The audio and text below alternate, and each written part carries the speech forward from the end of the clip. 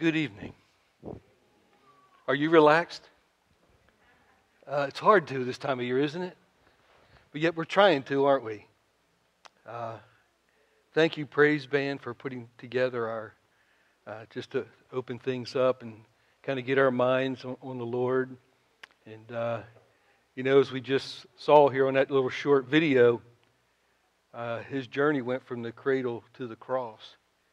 And that's the real sign of His love, isn't it, for us? And so I want you to take a deep breath with me. Exhale and do it again. Clear your mind. You know, it really works. I went to the foot doctor on Friday, and he gave me 3/4 ounce shots in your foot. And anytime you're ready for pain, a deep breath really hurts. It really helps. Are we relaxed? Put your feet up. So I can do that. Now I think I'm ready. But let's pray and ask the Lord to open our hearts. Father, as we approach you, we do want to, Lord, leave behind the hustle and bustle of the commercial side of Christmas. And Father, it is so fun to be around family and watch the joy of the children. And Father, we just want them to see, Father, what the Bible says. The joy of Christmas is the birth of Jesus. So let us slow down just a little bit and forget about the gifts and the wrappings and the food. And just for a minute, Lord, let the Holy Spirit take over our fleshly mind and our fleshly nature. And Father, let us hear what you have to say and what you've already said through song and through the Word. Father, we may be prepared, Lord, in times such as this, to be that light that shines in a time of darkness. Every generation has darkness. We certainly do. But the light of Jesus still shines through His people, and that's us. So I pray this night that a little more light may radiate through us as we leave this place. Father, so that the birth of Jesus, the story, lays the foundation that led to the cross and our salvation. So, Father, would you bless the word tonight as it's about to be read again, and may our hearts absorb it. May our life be changed where it needs to change. Father, we may be useful to you in a time such as this. And this is my prayer in Jesus' name. Amen. I'll be reading from Matthew chapter 1, verse 18 through 23. Now the birth of Jesus Christ was as follows.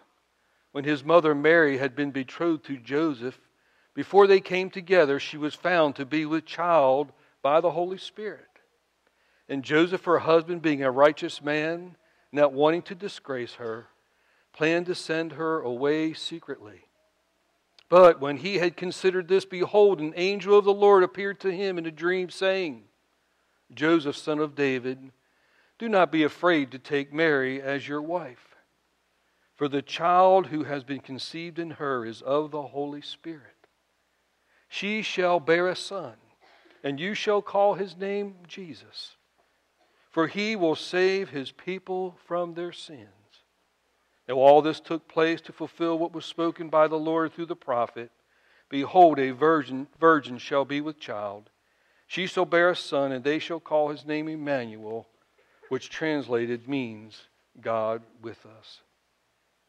So I want to highlight the idea that He will save His people from His sins. If we miss that, we miss the whole story. And as you think back to your childhood, and I like to do that often around Christmas time, what a wonderful time it is. It's mysterious and majestic. Although as Rick preached last week, there's a lot of pain and a lot of hardship that Mary and Joseph had to go through. But it was a wonder for heaven and a wonder for the angels to bring the good news to mankind. And as you think about your childhood, I think about my own childhood, and my mom's here. I can thank her for this. Christmas was not so much a Norman Rockwell time, but I think maybe like, what's the other guy's name? The artist with all the lights. Thomas Kincaid, thank you. See, I should have put it in my notes, right? But at Thomas Kincaid, that lots of light, and lots of joy, and lots of color, and that brightness, and that joy, and of course, as a child, fun came around Christmas time. but it wasn't there and it wouldn't be there. We wouldn't have a holidays, like everybody wants to call it. Now Donald Trump says we can go back to saying Merry Christmas, amen. And but we wouldn't have a holiday. We wouldn't have retail sales. We wouldn't have the lights and the beauty and the fun and all the childhood memories if Christ wasn't born. But yet He had to die for our sins. Now, in a little bit after I'm finished, the children are going to come up and share with us. We won't have a chance to applaud them, but I want to applaud them now as I heard them at practice. I'm so thankful for our children. Give them a hand because they have a faith that just says, I'll do it.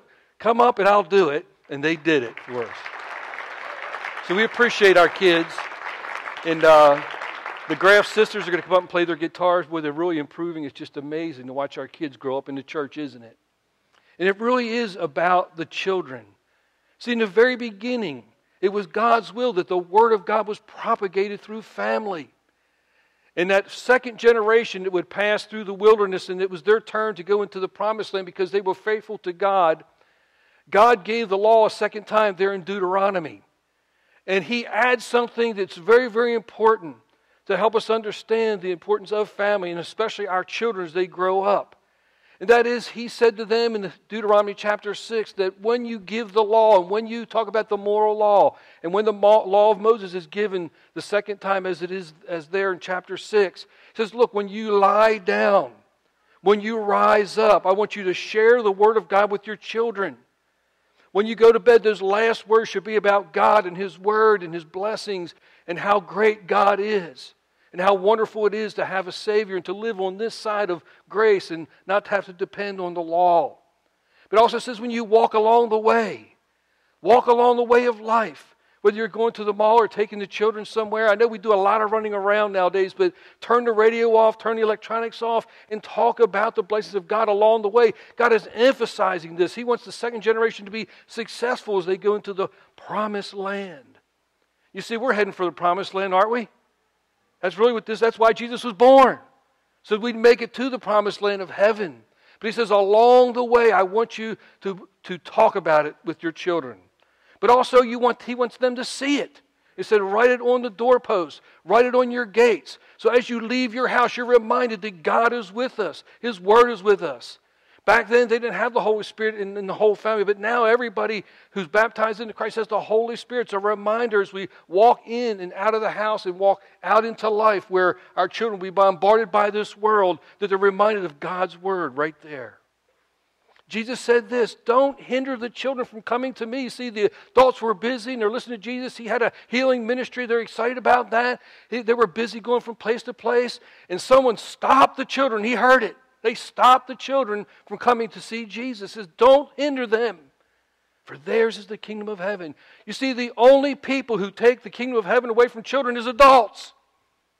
And Jesus says, don't hinder them. As a matter of fact, He gave a warning to us. He said, look, don't make a child stumble. Don't irritate them. Don't exasperate them. Don't abuse them verbally. Don't abuse them, of course, sexually. Because we take away that innocence of God that He wants to pour into them through your life and through your mouth. So He gives us a warning. He even says, look, it's better that a millstone be tied around your neck and thrown deep into the ocean. And what He's saying there, the judgment at the end is worse if we neglect our children. The day that Jesus would come in His triumphal entry, He goes into the temple. It's a great time for the people who are following Jesus. He just heals Lazarus. It's a big parade celebration. And the children are singing, Hosanna, Hosanna, in the highest, peace on earth and goodwill to men. And the Lord is near. And so the children unashamedly were willing to sing out Jesus' name and who He was, God Most High. Someone wanted to stop those children. He said, let them sing. Even the rocks would cry out. It's amazing the faith of children. Jesus said, have faith like a child. You see, your children believe everything you tell them, good or bad. They're going to believe it. They're going to react to it. And McKenna and Taylor have been in our house for a while. You know that over the years. She's 8 years old now. And recently, her grandfather's brother passed away. And she could tell that he was very nervous. He wanted to speak there and honor his brother. And so she took him by the hand and walked up to the podium with him and comforted him. And then she also had words to speak. Children have faith. They believe that they can comfort the way Jesus comforts them. They believe it when they see it from you, when you comfort them. Now they learn to comfort others. And so the birth of Jesus, this time of year, it is a time for excitement for kids, but it's a time to get their attention. It's an opportunity to share the true reason why Jesus came. And that is to die for them, to save them. Children understand what it means to be saved by somebody. They have lots of fears. And many times you've saved them from a night of a bad dream. Or they're just excited and they don't know how to calm themselves down. You've saved your children in many ways from danger and fear and especially discomfort. And so back in 1965, if you think back, there's things you never forget. They're just so ingrained in your mind. As a matter of fact, as we talk about dementia here recently and Alzheimer's, and as we share from our loved ones and our relatives, what they go through. And one thing that's amazing is how they keep their long-term memory, their childhood. As a matter of fact, often they talk about their parents, and my parents are getting ready to pick me up. Do you have the keys to the car, they would say. And it's just amazing how that long-term memory is there. So, no different with our childhood.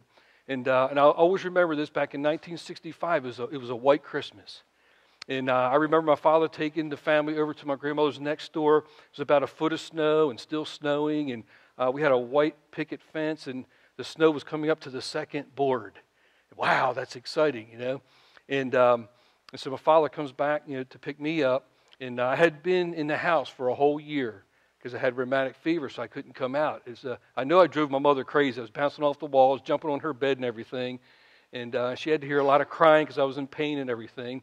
And so I wait for Dad to come off over to the house. And it was just really great, just the anticipation of going outside. I had been outside for a very long time, and it's a white Christmas. And as I looked out the window and watched the snow, we had an old incandescent light bulb, real big bulb, was our street light on the corner. We lived on the corner. And it had a hi-hat on it, and the light was shining down like this, and big flakes were just coming through that, And it was just taking me away. And so my father picks me up, and he throws me on his back. We're walking down the sidewalk. He always took, remember Hi-Fi stereo? They weren't stereos yet. They're called Hi-Fi. Before they were stereos, Hi-Fi. And I always remember because we had a Hi-Fi console, and it had a little red light. That means, it was on. But my father would run a wire to that outside to a speaker, and he would play the old Firestone Christmas album. And only a few of you will probably remember that in this room. But it was all Christmas songs. And so the Christmas songs were playing out through the snow. It was quiet as snow is. It painted everything. And my father threw me on his back. We went down the sidewalk. We got to the road. He turns around. We look at the house. And this is the Thomas Kincaid moment. Our house was pink with white trim, and he had used all red Christmas lights over the whole house. And as I look back, it was just like something I always remember, just beautiful. And back then you had single pane glass windows, and they usually frosted up, and Jack Frost visited your house, and it was just kind of just a beautiful scene. So he took my grandmother's house next door, and first thing I noticed is just the smell of Grandma's cooking, coming through the house. All the kids excited and everybody talking and everything. And her dog Wags came running up to me and stayed with me the whole night. I guess he missed me, and I missed him too. But that's how animals are. They just sense something, don't they?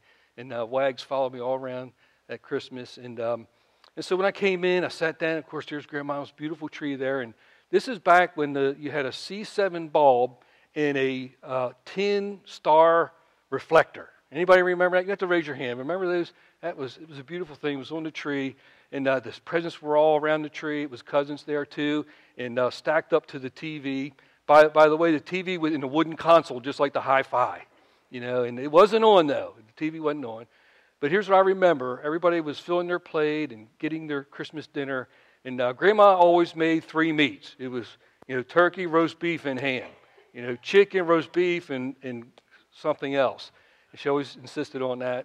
And then all the pies and cookies, and we still cook Grandma's fudge and Grandma's sugar cookies. And she always made some pumpkin pies and apple pies and a cherry pie and all that. But I remember everybody was getting their food, and I sat right on the couch next to my grandmother. She was in her rocking chair. And I was probably about 6, a little over 6 years old. And it was just that moment. I think my heart was open. I think it was open because I really thought I was going to die from the rheumatic fever. You had a lot of pain when you were a kid. And somebody got me that prayer that said, now I lay me down to sleep. Pray the Lord my soul to keep. If I should die before I wake, pray the Lord my soul to take. Now, they canceled out if I should die nowadays. They don't put that on there anymore. But you think about that when you're a kid and you don't know what's going to happen. So I did receive a lot of comfort from that. But it opened my mind at that age about God. And that's really the point I want to make tonight. That's the time when children are small and they're beginning to listen.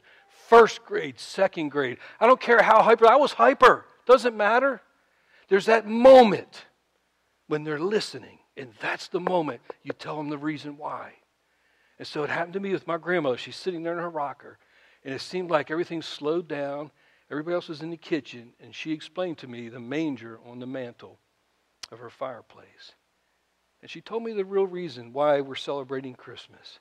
That Jesus was born and he came and the angels told the truth about who he was. That he was the Son of God who would take away the sins of the whole world. And I didn't quite understand that so much, but I understood there was something larger, something bigger that brought all this joy to people around Christmas time. And so that was a seed planted, wasn't it?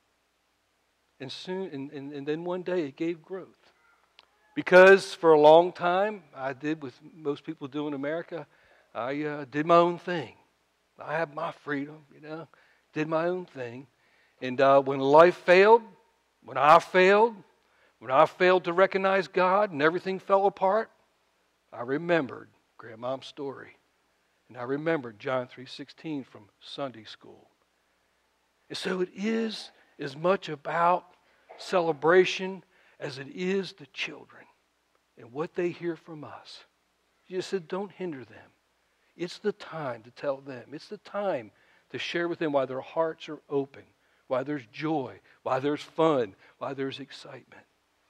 Tell them why. They need to know. And one day they'll be drawn back to it.